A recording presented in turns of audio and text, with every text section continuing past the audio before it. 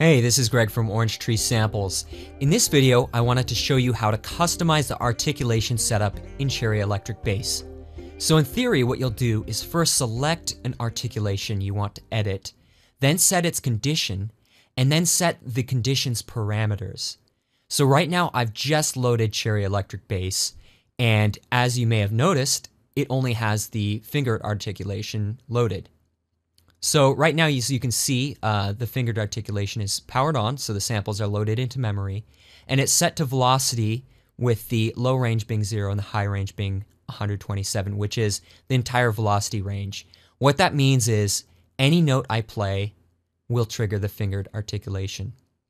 So let's say I wanted to load in the slapped articulation and assign that to only the high velocity layer. So I'll go and click the drop-down menu for the articulations and select slapped. Now I need to power it on, so I click the power button, which loads the samples into memory. And then I can select the condition. So for example, you have velocity, key switch, or even a MIDI controller number.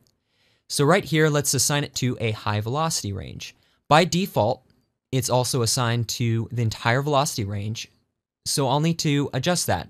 So I'm going to assign that to only the high velocity notes, and so I'll put the low range at around 100. Now, by the way, I can either slide that number right there to adjust it, or double click on it, and then manually type in the number for the velocity. Now when I play, if I play softly, I get fingered notes, and then if I play past that 100 velocity mark, I get the slapped articulation. Now this concept works for any of the articulations, including the slide effects. So you can assign those to velocity layers, or you could create a custom non-latching key switch, and you can even see the key switch on Kontakt's mapping right there on the keyboard display. Or you can assign it to a MIDI controller number. So for example, if I go there, you can see that by default it's set to the mod wheel, which is controller number 1. And then the low range and high range have default settings, though you can change those. And it pretty much works just like the values in the velocity layer, so you'll edit that like that. So basically, that's how it all works, and it's actually a pretty easy system to use once you get the hang of it. And so hopefully this video helped explain how that works.